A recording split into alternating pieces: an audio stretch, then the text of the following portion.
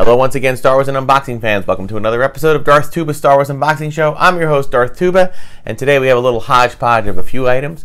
We have some items that were ordered on eBay and I've just received, and we have an older item that I'd like to unbox, something from a roughly, probably around 15 years ago, and a relatively new item that I found in a Hallmark store that I just can't wait to share. So, why don't we start with the oldest item first, okay? So we're going to put this over here, put this over here, and we're going to start with this. Now, what is this? This is the Star Wars Clone Wars Durge with swoop bike, yes, all right, Durge action figure. Now, some of you might be wondering, who the heck is Durge? I never heard of Durge. And if you look also and you see that it says Clone Wars, that you might be thinking, oh, that really cool 3D animated cartoon that came out roughly around 10 years ago, right? No, because well before that, several years, there was another Clone Wars, and it was actually what they call the Genndy series, Genndy Tartakovsky, who it was famous for Dexter's Laboratory, Samurai Jack, and a couple of other ones on Cartoon Network. And there was a Star Wars cartoon on Cartoon Network, and it was called simply Clone Wars. It took place between when Episode 2 was released in 2002 and Episode 5 was released in 2005, and they ran two series. It's called a micro series, where it actually would show an episode that was only about 3 minutes long, and then it would connect to the next episode, which was also 3 minutes long, and it would go on. And then, but I think at the very end of it, it came out to like a 28-minute episode, and it was 2D animation, and it was the kind of a larger-than-life version of Star Wars. There was characters like Anakin, Obi-Wan, Mace, Yoda, and then villains like there was General Grievous, there was Count Dooku, but then there were other villains like Asajj Ventress, who later gained more notoriety in the Clone Wars episodes that happened later with Lucasfilm. And another villain in it was this villain, Durge. And so they did tie in licensing with Hasbro, and they released a couple of toys with the Clone Wars title that included some of the characters and the sculpts, cartoon likenesses of the characters. So it was really an awesome series. They did 2 seasons.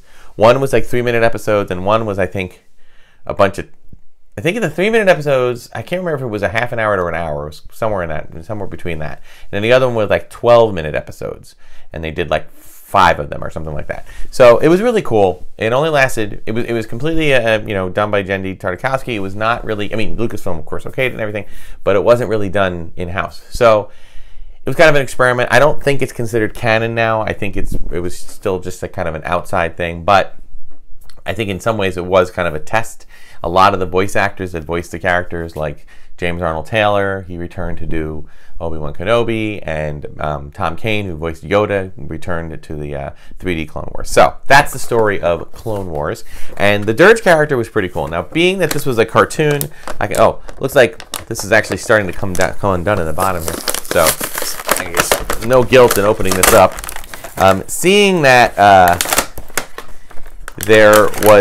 this was a cartoon, you can imagine that there was a lot of like bigger than life stuff going on. So I remember there was an episode with Mace Windu taking out thousands of battle droids, just like flying over them and just getting them all.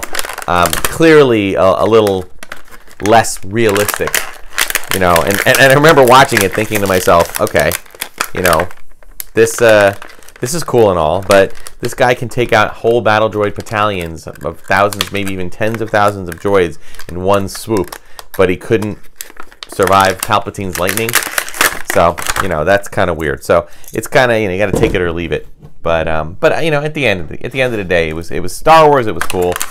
Notice the yellowing on this. It's this is the kind of thing that happens when you do keep things in the package, with fluorescent lighting or even just direct sunlight. you can cause yellowing. It's a very common thing. Remember, these toys were never meant to stay in the package. They were meant to be opened and played with, as I've said on many episodes. So, but Durge was a pretty cool character. He did, you know, again, like the heroes of this, he was kind of bigger than life as well, and he kind of at times could grow to, can almost be like monsterish, you know. So it's neat. If you ever had a chance, I think you can find it on DVD. I think they did release a DVD of both series, so you can find them. I think.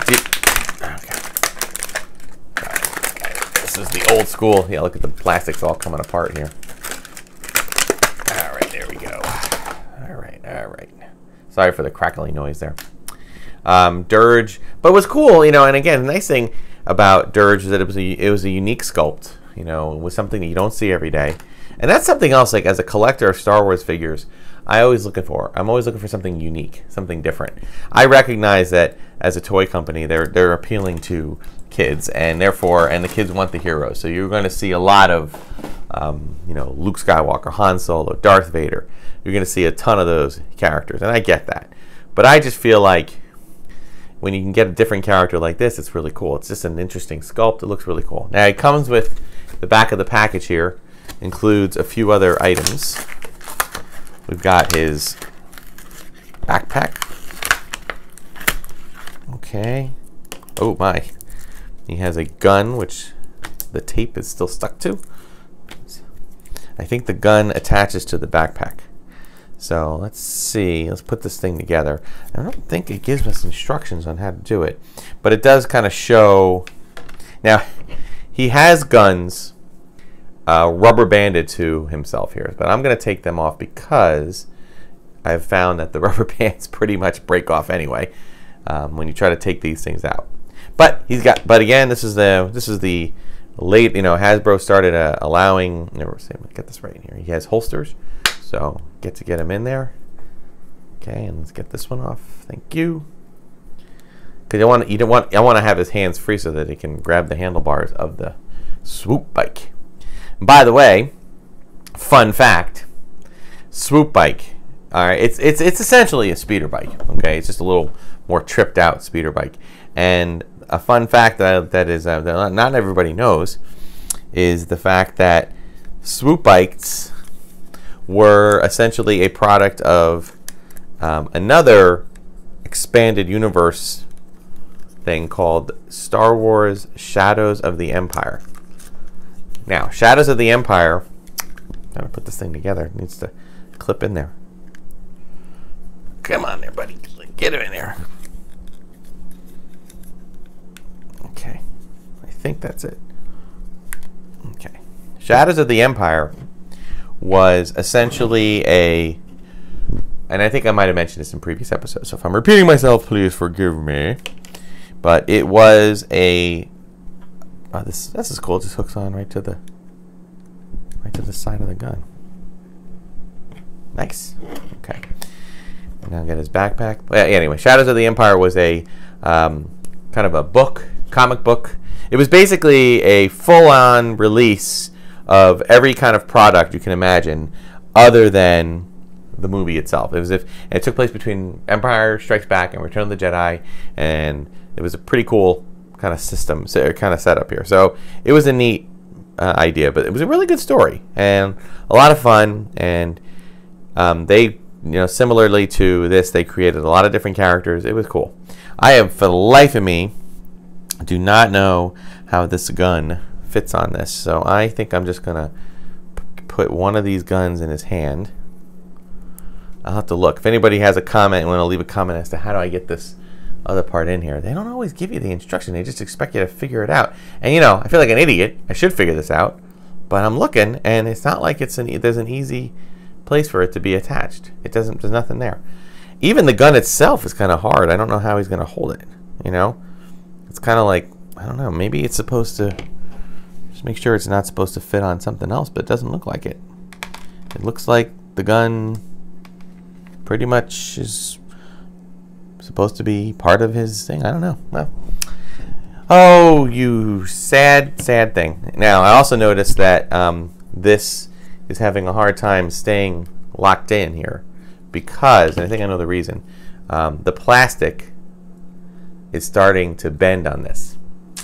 So, we're kind of in a bind here because the plastic, you know, again, and I'll say it again, toys were not, oh, there we go. I think that's better. Okay, yeah. I just had to bend it in more. Okay. These toys are not designed to last forever, guys, so just be ready. Be ready. Some of these pieces of plastic are going to start breaking down. I mean, not like, you know, to nothing. They're just going to break down a little bit. All right, so let's get him seated on here. Let's get him holding that. See if I can get him holding this gun at least. But it's hard. But, yeah. I'll have to take a look at it and try to figure it out. So, but there he is on here. You know, at this point, I'll give you some close-ups. Okay. So that's locked in now. So that's cool. Anyway, Swoop Bike was a name of a bike that came out of Shadows of the Empire, the novel, and they did release toys that included that, and it was cool. So, still not exactly sure where they're supposed to go, but oh well, it is what it is. So we'll figure it out. But anyway. All right, so there's your Swoop Bike gun. All right, now next up, let's talk about this one. So what is this? Well, maybe some of you have seen this, might already know what it is. This is an item that I saw while browsing through my local Hallmark store. Now, for those who know Hallmark, that Hallmark has two very popular Star Wars items. Actually, three if you count. They have some ancillary kind of, you know, tape dispensers and picture frames and banks and things of that nature that they've kind of partnered with Lucasfilm in licensing. But they've also done, of course, the ornaments, which, you know, we've done here on the show. And we've also done Itty Bitties, which are little, small, kind of plush characters that we've talked about on the show. Well, look at what they came up with. And I'm not even sure exactly when this came out. They said the store owner said they had it for a little while. But look at it. This, it's the Cantina Band, or at least it's 4 members of the Cantina Band. It is officially Figrin Dan, Nayland Cheel, Ichabel Kant, and Doik Knotts. Okay? Alright, so that's Ichabel Gaunt. Gaunt. I can't say it. Anyway, Ichabel. Alright? There are others, okay, but these are the 4 that they released, and they each have, they look pretty much the same except for the instruments that they're holding. So cool! So awesome! I have a very strong affinity and love for the Cantina Band because those who know me know that I'm a musician by trade, and that is something that I really love. Even that's hence the name Darth Tuba. Some have asked, you know, are we ever going to hear you play? I do plan on putting some music out there on this channel at some point. Just haven't gotten around to it yet. So I'm just having so much fun doing unboxings. But this is neat. The actual thing is, it comes with a backdrop. So I hate to say this, okay? I know. Oh, box becomes a backdrop scene. Oh, okay. Well then, I'm gonna open it. I am gonna open it, but I have to do this carefully because I'm not getting rid of the box. I'm going to keep the box and use it as so I can use it as a backdrop. Hopefully this will. Oop, no ripsies, no ripping. Now it says box becomes a backdrop. Oh, it looks like, okay. I think I have to, there's a little dotted. I'm gonna actually cut this over like this way.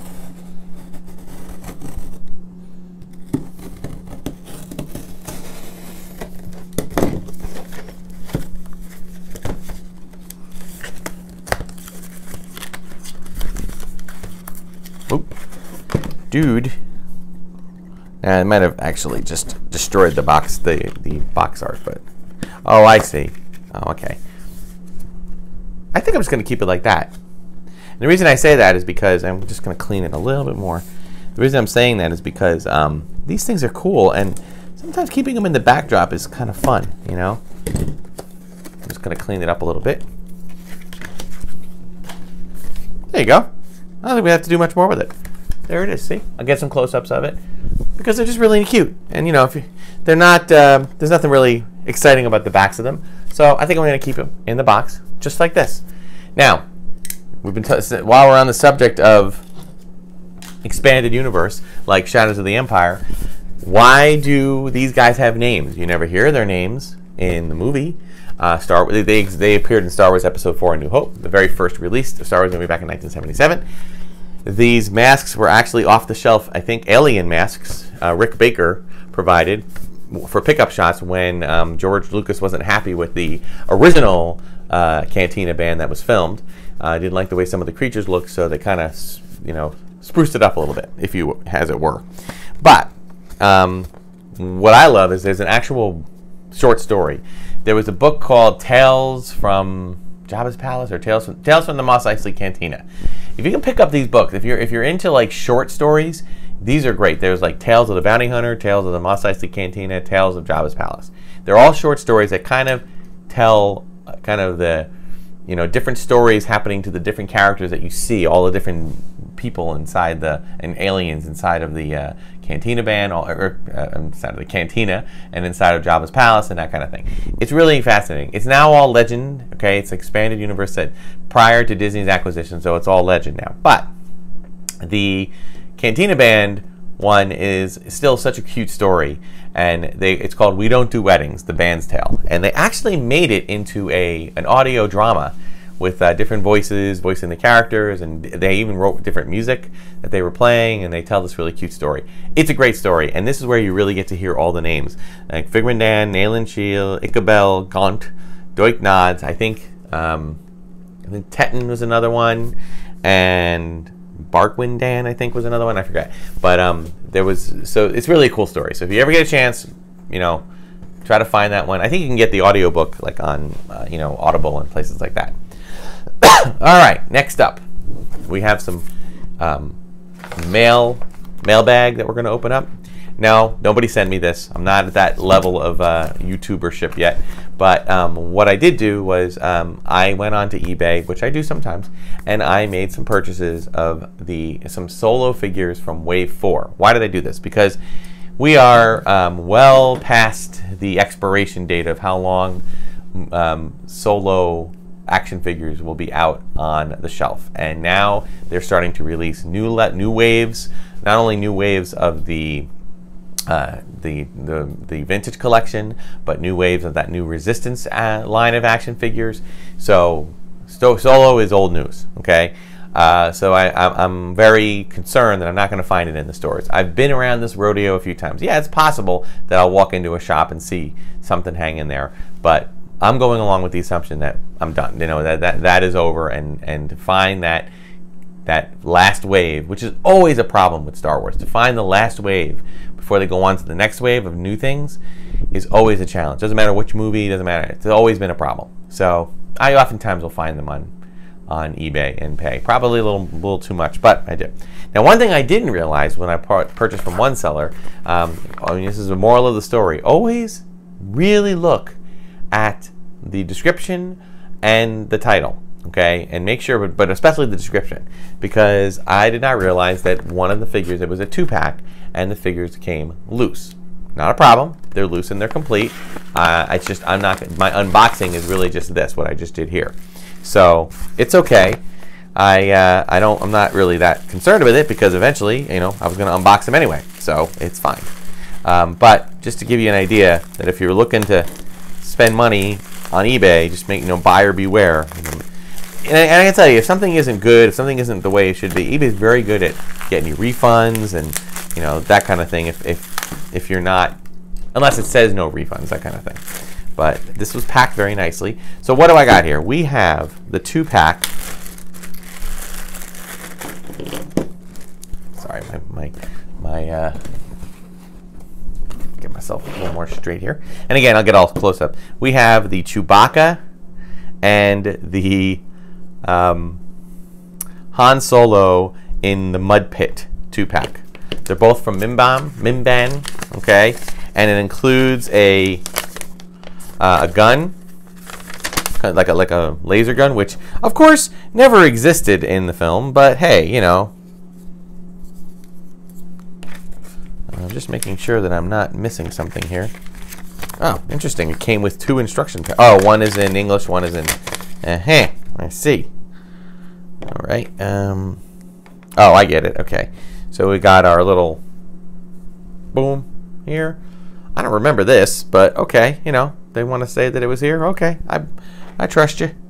Okay, and then you. All right. There we go. So there's a little laser gun there. Okay.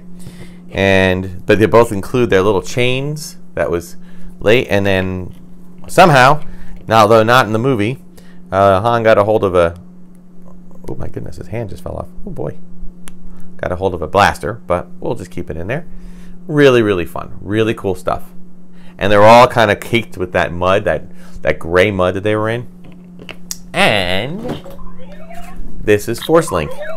So let's get this done. I'm on a schedule. Come on, let's get out of here. I could use some backup. Come on, let's get out of here. I've got to find a way out of here. Oh, you've got to be kidding me. I've got to find a way out of here. Pretty sure that, again, I've said it before, I'm pretty sure it was David W. Collins voicing that Han Solo. Let's hear Chewie.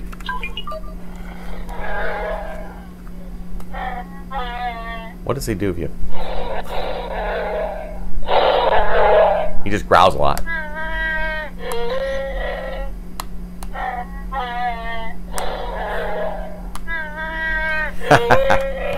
It's interesting.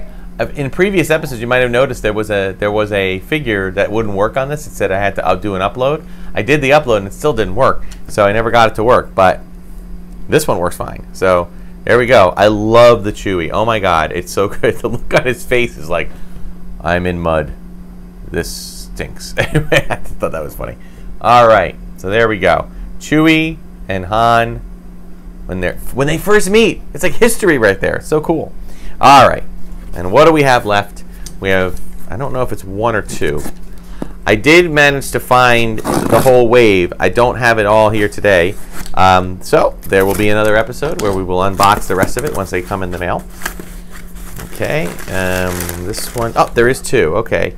This is Beckett and Rio Durant. Now I'm curious about if they got them to do voices, but let's get them opened up. So we got, and again, I'll be putting in the close-ups. There it is. Here's Beckett. Here's Rio Durant. Loving my Rio Durant. I can't wait to find the Black Series Rio because he's my favorite character from that movie. Sorry that he bit the dust so early in it. Spoiler alert. But if you haven't seen the movie, shame on you. Go see the movie. It's silly. I really enjoyed Woody Harrelson's portrayal of this character. I really felt that he did an amazing job of just making it feel very, I don't know, Star Wars-y. I don't even know what else to call it. You know, just so neat. In fact, I'm hoping that Sideshow will do a Beckett large-scale figure, you know, because I really feel like that's so awesome, you know. So, all right, hold on. I know you're got to get your. I noticed something about these figures that's different this year. This is one of the later ones. The hands, and they easily come out of the sockets of the arms, which is kind of weird, but. I have one rule. Do not improvise. You gotta learn to think 5 moves ahead. Assume everyone will betray you. You'll never be disappointed. There's a lesson to be learned here. Sounds like it could be him. You gotta learn to think 5 moves ahead. I gotta say, the Force Link stuff's getting much better. It's more accurate. All right, troops. Prepare to engage. There's a lesson to be learned here. Stick to the plan. Assume everyone will betray you. You'll never be disappointed. Great shot. So pretty cool stuff there. All right, loving the Woody Harrelson. If it's not Woody Harrelson's voice, it is somebody who's a dead ringer. So that's good. He's got very small feet, so having him stand up can be a little bit of a challenge. Come on there, buddy. All right, and then we got Rio. I forget what his alien is. What alien race he is. An Argillian or something of that nature. And of course, he's got his gun. All right, which hand do I put him in? I think I'm actually going to put this one in the holster just because he's got a lot going on here. Oh my goodness. Oh, Rio.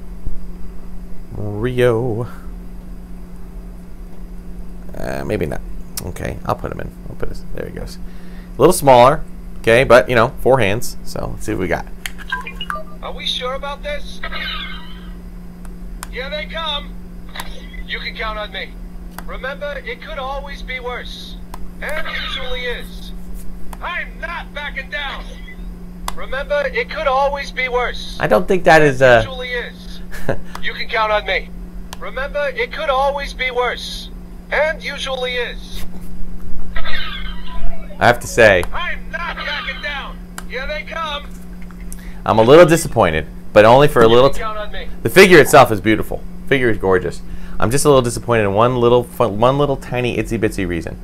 Okay, I really wanted to have a figure that would say, "Trust me, you never had a better night's sleep than curled up in a Wookiee's lap." That was the best line. But Rio, really cool stuff. So that's where we are right now. We got some Cantina Band figures. We got an older figure, Durge with the swoop bike, and we've got a 2-pack of Han and Chewie and Mimban and Beckett and Rio Durant. Really cool. And that'll do it for this week's episode of Darth Tuba Stars Unboxing Show. Be sure to like, subscribe, hit the notification button, hit the little bell so you know when new videos are coming. I drop them usually on Sundays and Wednesdays. And I've been kind of falling into a pattern where I drop an unboxing on Sundays, and on Wednesdays I usually do a shelf talk, okay, just to kind of spread things out a little bit. Check me out on Instagram and Twitter at Darth Tuba, on Facebook, Darth Tuba Star Wars Unboxing page, and leave me an email, darthtuba77@gmail.com, if you have any suggestions or suggestions for unboxings, thoughts, comments, or leave a comment in this video. Thank you so much for watching. Until next time, may the Force be with you.